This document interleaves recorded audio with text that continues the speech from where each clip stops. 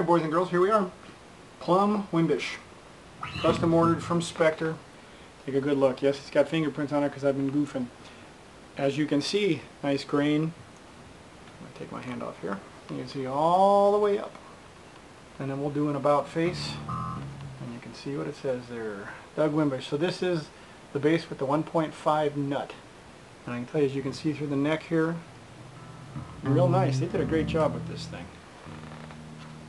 Very similar yet different to the other Wimbish that I have that's sitting over there. Neck's a little more C-shaped on this one, but it's cool. And I went ahead and set it up. It came to me with Diodarios, which is awesome because then I don't have to change them. I did a setup on the bridge, flatten the neck out as flat as it'll go. It is literally straight as a board. So anyway, like I normally have to say when I deal with these things, again, this is all reasonably flat. I'm using the Trace Elliott 210 combo once again, all flat EQ. So let's go through the paces here. So front pick up the P bass.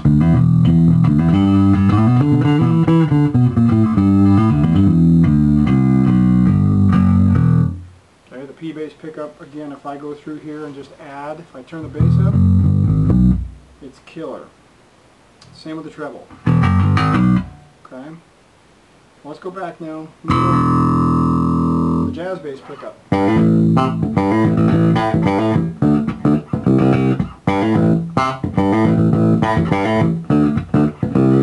Nice bark. Okay. So just to give you some ideas, I ordered this thing back in April, and I've been waiting for it. It came in today, and you cannot go wrong with a Wimbish neck because of how thin it is. If you're a jazz bass fan, if you like the skinny necks, this is the deal right here.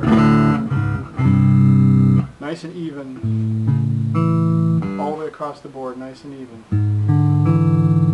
Make all these weird chords. You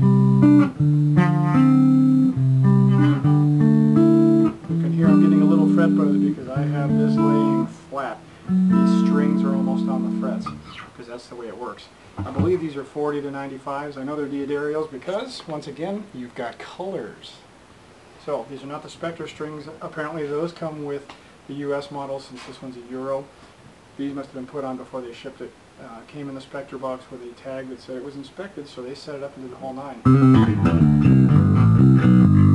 Anyway, if you have questions on this one, feel free to ask. We're going to put it through the paces. I may run it on a session this week and see how it does. I won't take the other ones with me. We'll just run it and see. Hope you all are well. Enjoy. Talk to you soon. Have fun.